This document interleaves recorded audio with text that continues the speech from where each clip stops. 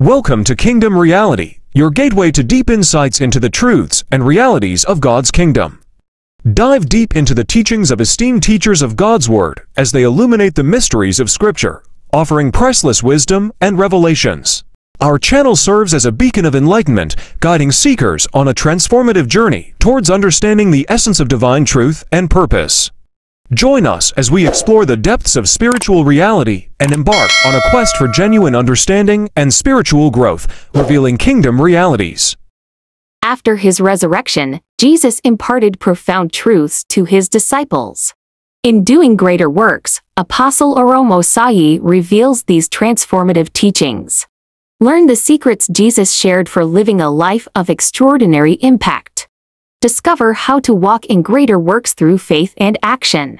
Step into your calling and do greater works in His name, empowering you to live out the teachings of the risen Christ. Lord, tonight I ask that you open your counsel to us and release your spirit among us in the name of Jesus. By all means, glorify yourself and make for yourself a great name. In Jesus' mighty name we pray. Please, you may be seated. The people on the console, can you give me some feedback on these monitors? Turn your Bible with me quickly. We'll do Bible study for 25 or 30 minutes. Turn your Bible with me to the book of Acts chapter 1. Acts chapter 1. We'll do Bible study for 25 to 30 minutes. Verse number 1. The former treatise have I made, O Theophilus, of all that Jesus began both to do and to teach, until the day in which he was taken up, after that he through the Holy Ghost had given commandments unto the apostles whom he had chosen, to whom also he showed himself alive after his passion by many infallible proofs, being seen of them 40 days, and speaking of the things pertaining to the kingdom of God. And being assembled together with them, commanded them that they should not depart from Jerusalem, but wait for the promise of the Father, which said he, Ye have heard of me. For John truly baptized with water, but ye shall be baptized with the Holy Ghost not many days hence. When they were therefore come together, they asked of him, saying, Lord, wilt thou at this time restore again the kingdom to Israel? And he said unto them, It is not for you to know the times or the seasons which the Father has put in his own authority, but ye shall receive power after that the Holy Ghost is come upon you, and ye shall be witnesses unto me both in Jerusalem and in all Judea and in Samaria and unto the uttermost part of the earth. Every Bible scholar, everyone that is competent in the ministry of dispensing the counsel of God, knows that there were 40 days between the resurrection of Jesus. Now, wait. Don't play it. Let me get the heart of the people that I came to talk to. There were 40 days in between the time that Jesus resurrected and the time that he ascended publicly. in the which days Jesus began a capacity building program. There was one thing that was obvious, and what was obvious was the incompetence of the functionaries that will be saddled with the responsibility of extending the frontiers of the kingdom of God. So Jesus decided to dedicate those 40 days interval between his resurrection and his ascension to carry out training, capacity building, to increase the understanding of these functionaries that will be saddled with the responsibility of kingdom advancement. Now, what we have in the book of Acts chapter 1 is an executive summary of that capacity building program. And what I want to attempt to achieve tonight is to peep into the notes that Jesus used for that instruction time, and to glean from scriptures key points that were part and parcel of that capacity building program. If you are still with me, say amen. I want to leave verse 1 for Sunday, because verse 1 will take us 3 days if we want to do verse 1. So we'll leave it for Sunday. Sunday, I will give you a clue, then you study the rest of the matter. The Bible began, and this is a testimony that was given by Luke, the evangelist. Luke began by making reference to a previous treatise that he wrote to Theophilus. And the previous treatise he was talking about was the book of Luke. Now, if you have time, come with me. Let's do an analysis of the book of Luke. Then we'll come back here. Because the book of Acts is built on the foundation of the previous treatise. If by any means you do not understand the meat of this previous treatise, it will be impossible for you to understand what God is orchestrating in the book of Acts. The book of Acts is the manifestation of a different regime in the administration of the economy of God. There were previous things that God did leading up to this critical moment that would define whether or not the body of Christ will have the capacity to fulfill that global enterprise of witness that Jesus was calling her into. If you are still with me, say amen. Amen. You are not here. You are not here actually.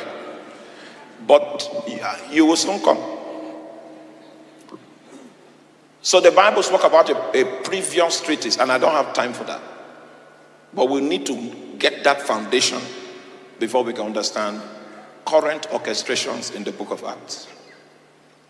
The Bible says that Jesus began both to do and to teach. It will surprise you that the entire content of the book of Luke, it was distilled, and what came out of that volume in summary was the things that Jesus began first of all to do, and then what? To teach.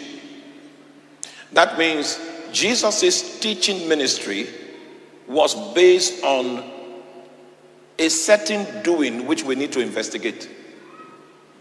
If you are still with me, say amen. Amen.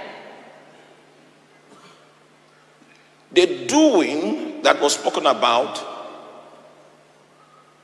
is the preoccupation of living a life that is utterly obedient to the will of God. Jesus will make statements like, I am not capable in myself. I have not come here to be creative. What I've come to do is to find out what my Father is doing and I plug in to become an administrative infrastructure to achieving that which my Father is doing. It means that Jesus' walk is dependent on his Father's walk. Jesus only walks in the direction that his Father is walking. And Jesus will not walk if his Father does not walk. Anytime you see Jesus doing something, it's because it has been articulated in the Spirit that his Father is doing something. See, in modern day church, modern day Christian philosophy, because we have set schedules, even if God is not saying anything, the pastor must preach on Sunday morning, but not Jesus. Yeah, no, maybe. Do I have liberty, Pastor? Do I have liberty to be myself?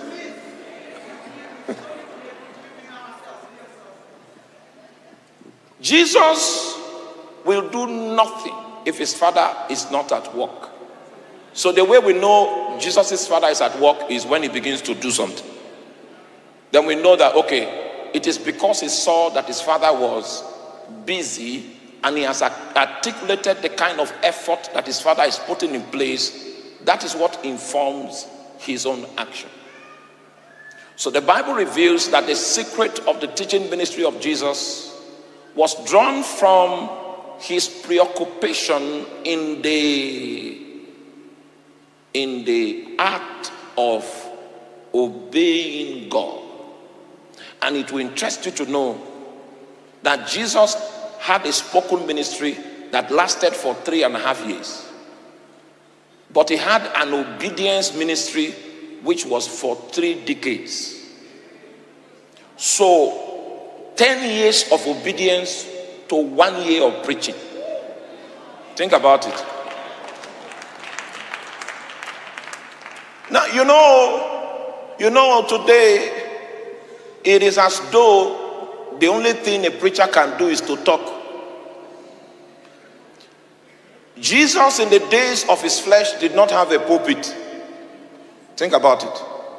The things Jesus did that we call his ministry were done in practical life situations. Maybe somebody died and they are just going, there's a procession, people are weeping, going for burial. Then he just shows up and says, stand up, okay. Then he moves up. That's what we call his ministry. He had no pulpit where he was preaching, because the pulpits belonged to the Pharisees and the Sadducees. I'm just trying to. Hallelujah. The people that must preach every Tuesday, those days were the Pharisees. They had a system for ministry. Jesus had no system, no place in that system. So his own ministry was captured in practical life circumstances. Jesus was not looking for pulpits, he was looking for people.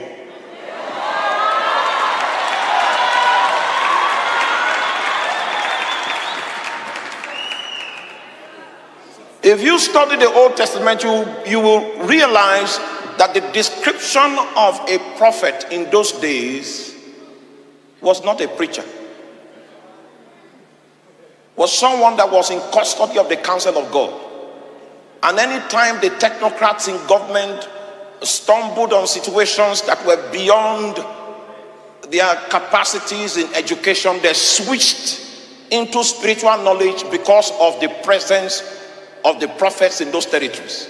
Prophets had seats in the place of government to bring the dimensions of heaven and the perspective of heaven into governance and nation building. They were not pulpit people. Now, are you still here? If we take the pulpit from your life, what is left? If nothing is left, it means you did not fulfill your quota of obedience before you began to teach. There was no doing in your life. Your life just began with teaching. And that's why your teaching doesn't have enough authority to transform, to change, to pierce the soul of a nation.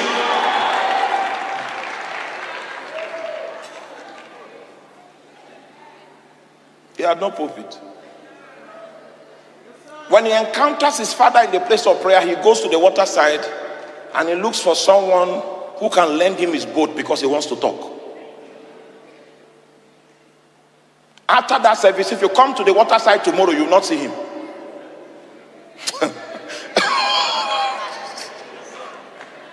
You will not see him. The reason why he was that fluid was because for him, it was more about obedience than talking. So anywhere the Father was, that's where you will find Jesus. If the Father moves, Jesus will move. But we will die with the microphone in our hands.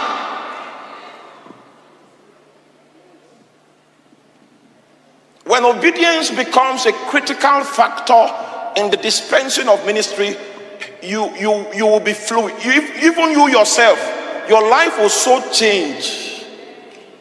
Yes, once upon a time in my own practice of ministry, this pulpit, I left it. The ministry I pioneered, I left it for 11 years. Who does that? And yes, I left it for 11 years. And I became an intercessor for 11 years. Left pulpit to pray. If it's about obedience, you will not follow the normal pattern.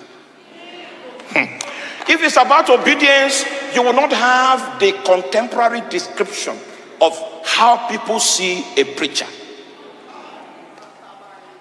If you are regimented, restricted, and rooted, it means that you are a professional. You are not into obedience. You are a professional preacher.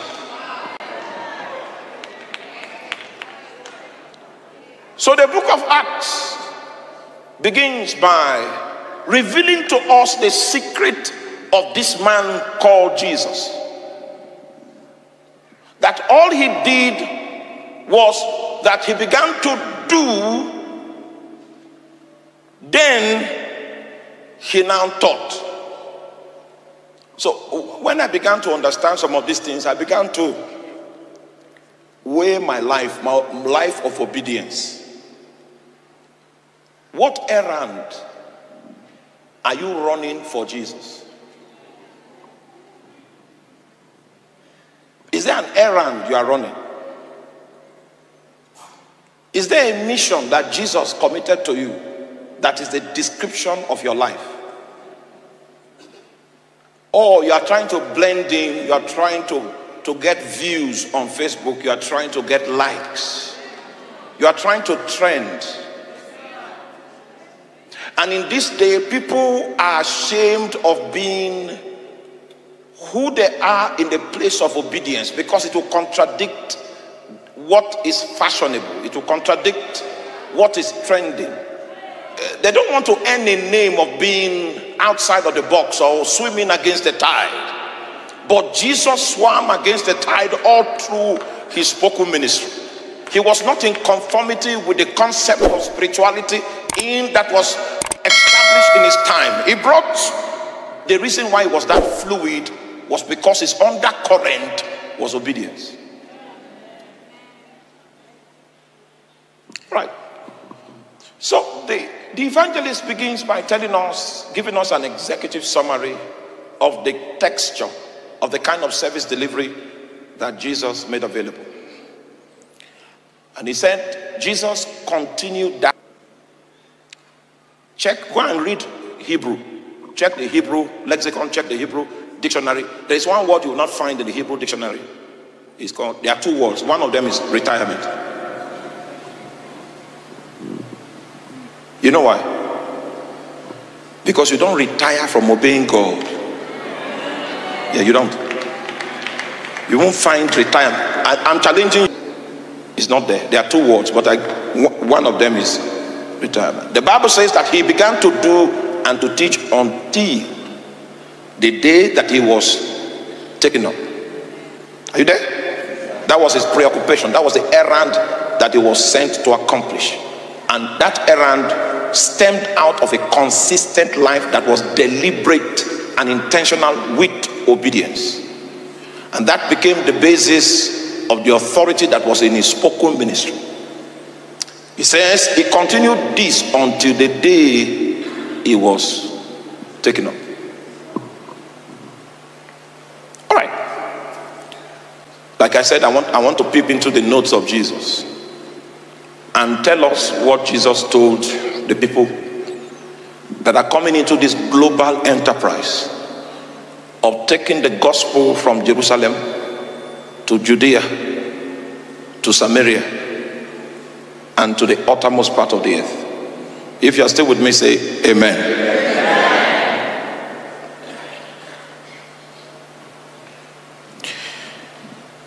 The Bible says that when this capacity building seminar was put together,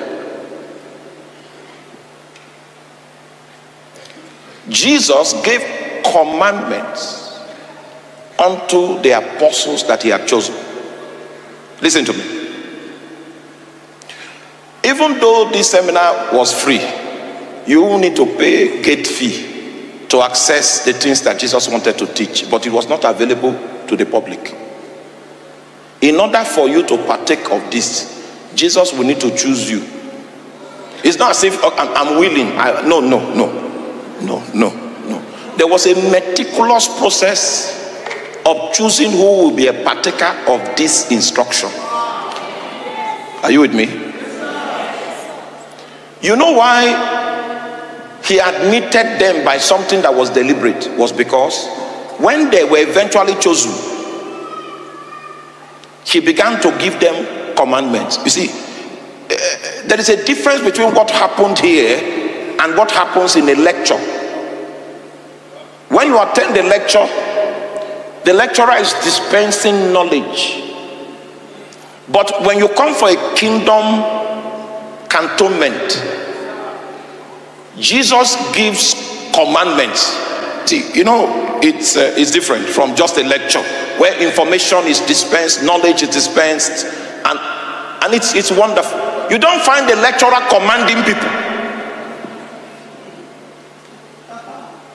Meanwhile, are you still with me? The proof that Jesus chose you to be a partaker in this lecture, the proof is that he gives you commandments. Now, if he's not giving you commandments, he did not choose you. The ones he chose, he gave them commandments.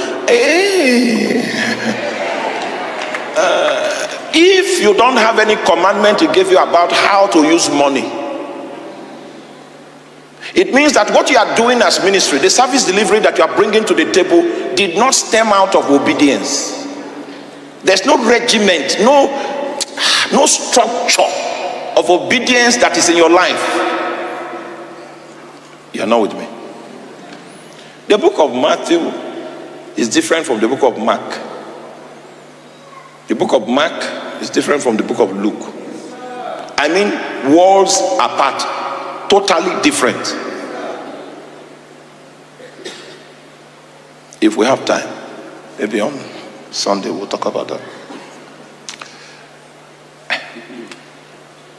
If he has chosen you, he will give you commandments. He will regulate you.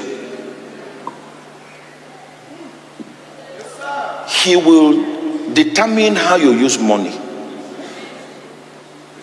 He will even determine how you speak on the pulpit. And if you violate it, you will lose your peace for days. Because the undercurrent of what you are doing is obedience. It's not a good idea you are trying to administer. You are not trying to be popular. So you are not trying to say things that people will like. That if you tell them you are blessed, they will like it. You may not be called to say that, even though it is trending.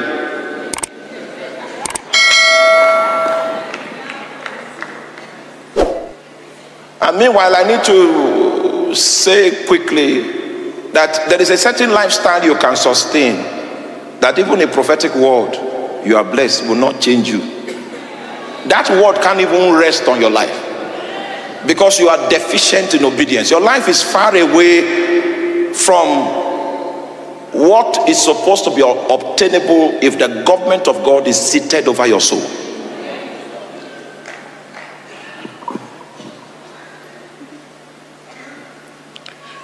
So the apostles that he chose are the ones that he gives commandments. Few years ago, I was still working in the oil industry in my nation. And I had a posting from one location to another location. I came to the new location, and after a while, my car was stolen. I was expecting God to sympathize with me that